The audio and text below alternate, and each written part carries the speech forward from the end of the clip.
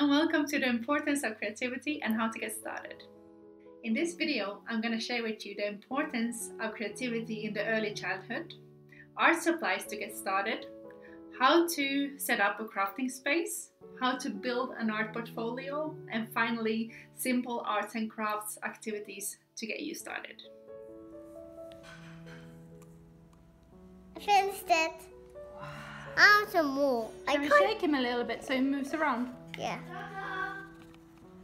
I know. Yes, my name is Charlotta and I'm the founder of Art Nanny.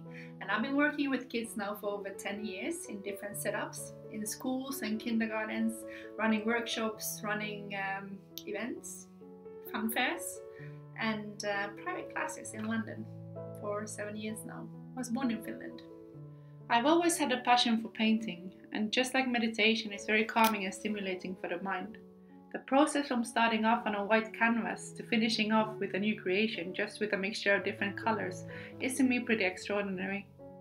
However, for the painter, it's more about the process, and each time you paint a picture, you learn something new. What happens if I add a different color? How does this affect the light in the picture? If I move the brush in a new way, what type of line does it make? Does the shade move towards you or sink back into the background? We make mistakes and we solve problems and we try again and again. We learn as we go.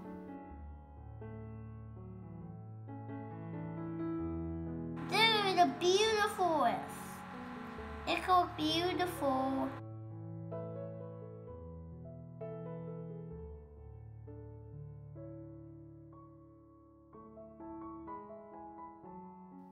Before we get started, here's a testimonial from one of my clients.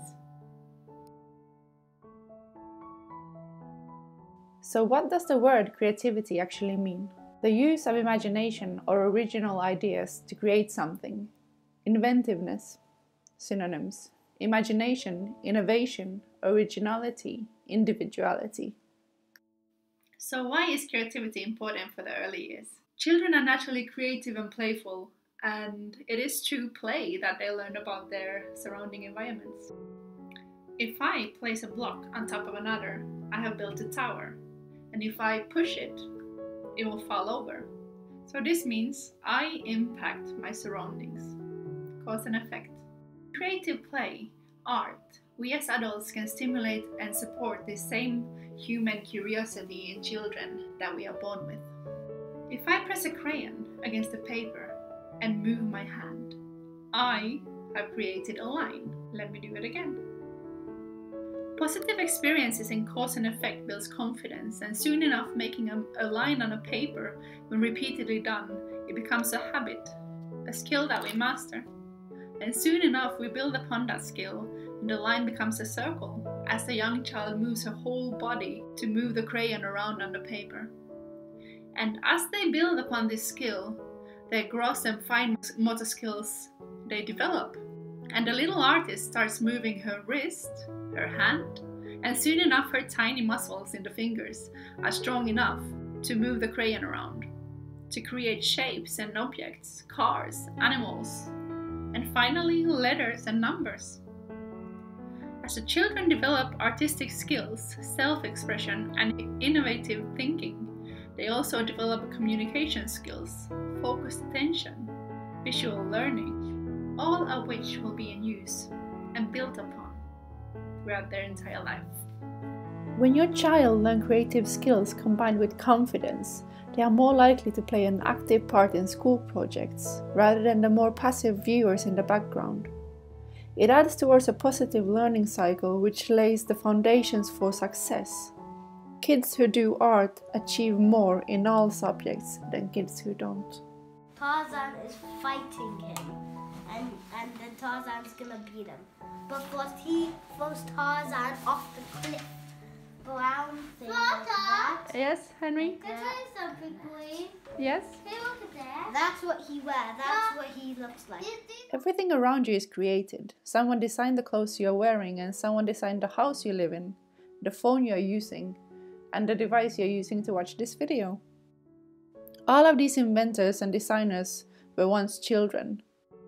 And some, I would say, are born more creative but it's also a skill that we can build upon already from the early years. Walt Disney, the creator of Mickey Mouse and so many other characters that we all know and love, he started off using crayons and water paint as a child. He took art classes to nurture his creativity.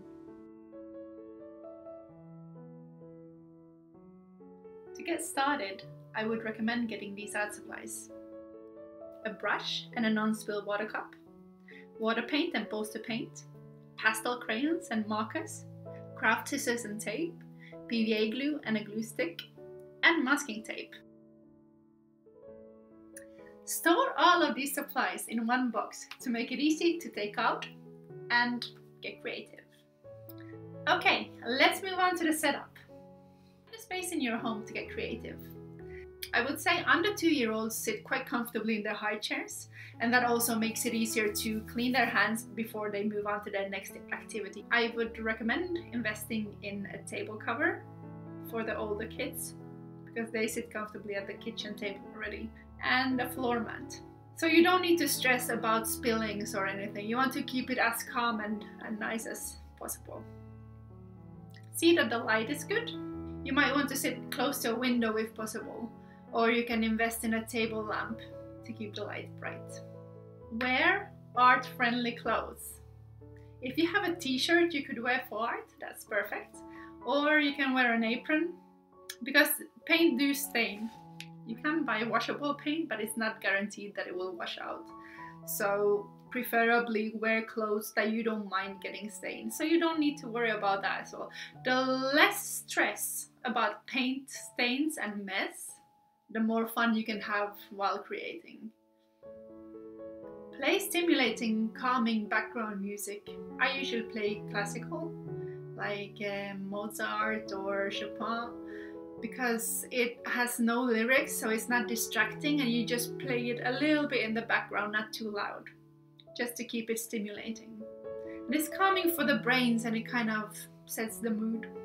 I create art portfolios for the art kids in London, and I do recommend for you to do that at home as well, because it's nice for the kids to have something to look back on and see what they've done during the year. I use a display book like this, and then we fill it out with pictures and tasks throughout the year. Remember to put dates on the pictures.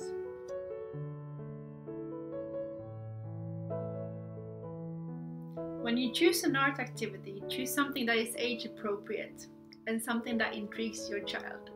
So if they're, for example, into dinosaurs, why not make a Jurassic Park? The lava is the ground. Ah, they are sticky! Or if Elsa and Frozen is more intriguing, then why not make a castle out of a box? And remember to use recycled materials from your kitchen, because you can do a lot with that. Bowl! And who's hiding inside?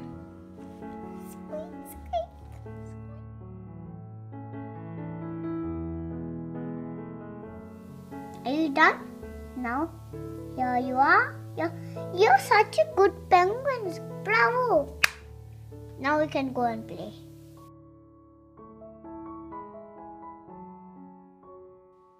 If you are one of the parents like my clients who also want to nurture your child's creativity, I am launching an online course where I will go deeper into the subject and guide you into mastering creativity for your child. I will share tips and tricks to keep your child engaged and which activities to choose, and explain why they support and stimulate different parts of your child's development. The result is your child as a confident creator. I will also share a 12-page art portfolio PDF with you guys that I use with the kids in London, so that also you can build up an art portfolio together with your child to keep forever. Pre-order through the link below. Thank you for watching, and I hope you found this helpful.